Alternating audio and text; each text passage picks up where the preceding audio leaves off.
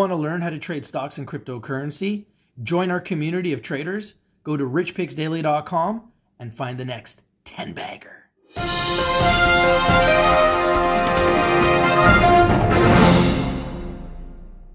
Hey guys, how you doing? This is Rich from RICHTVLIVE. Hope you're having a great day. If you like these videos, please smash the like button, comment down below, share the video everywhere, and subscribe. Remember, RICHTVLIVE is strictly for information and education purposes. Please do your due diligence, do your research before you invest in anything that we talk about or discuss here on RICHTVLIVE. Now, in saying that, Christina Cannabis is one of the cannabis stocks that I believe has an incredible future. They had some news, and let's break down the news from about a week ago that I think is extremely important for everyone to be aware of. So the start of the 2021 growing season, Christina Cannabis begins transferring over 45,000 plants from the greenhouse to the field. This is the news on June 15th. Christina Cannabis Corp, CLC in Canada on the Canadian Securities Exchange, CLCFF in America on the OTCQB exchange, and CLB in Frankfurt, Germany is currently in the process of transferring over 45,000 plants from its on-site greenhouse facility to the field area for transportation and transplantation, allowing each plant to begin growing under natural sunlight as CLC prepares for the 2021 growing season. In a press release dated May 19th, 2021, company provided an update regarding its current activities and milestones attained in Q2 2021, which included the migration of mature clones from the propagation room to the greenhouse, a key phase in the research and development R&D timeline for CLC's proprietary cannabis strains. After the company's master growers determined approximately 30,000 clones were suitable for further experimentation through outdoor cultivation, CLC's team began migrating the clones onto the field for transportation and transplantation, along with approximately 15,000 seedlings of non-experimental strains, which have already grown to between 1.5 feet, 45 centimeters, and 2 feet, 61 centimeters in average height. For the 2021 growing season, CLC has increased its total count of pots, many of which contain multiple plants, for commercial scale growing by 15% from 22,500 pots in 2020 to approximately 26,000 25-gallon, 95-liter pots this year. 7 strains of cannabis will comprise the majority of the company's crop, with approximately 50 strains still in R&D to identify genetic formulations with benefits to include durability for outdoor growth and increased potency of tetrahydrocannabinoidal, THC. In a press release dated December 18th, 2020, the company stated that it had identified a market deficit with respect to the selection of cannabis strains specifically suited to outdoor growth. Given the sustained popularity of this cultivation method, the company is continuing its R&D initiatives, both for the purposes of growing its own plants as well as potentially supplying seeds to other licensed producers that cultivate cannabis outdoors under natural sunlight.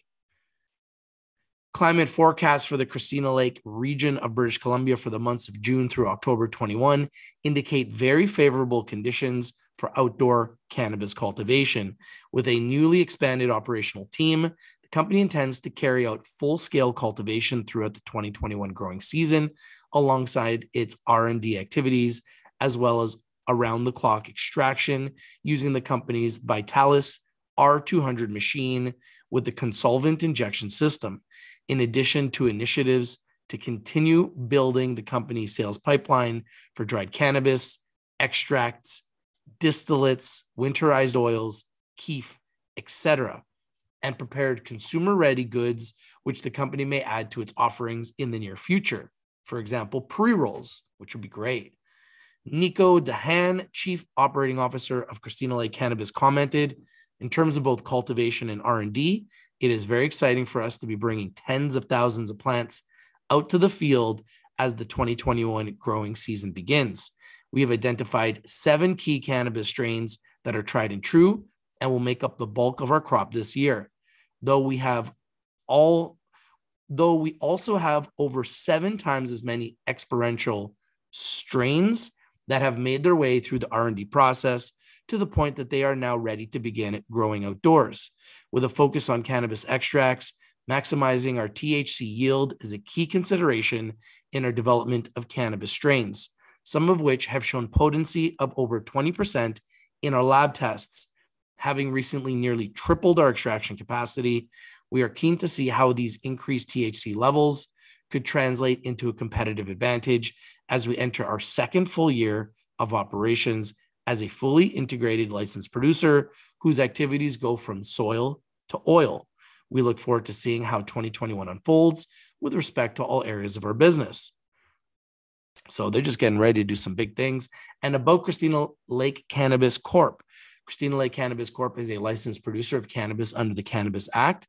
It has secured a standard cultivation license and corresponding processing sales amendment from Health Canada, March 2020 and August 2020, respectively, as well as a research and development license, early 2020.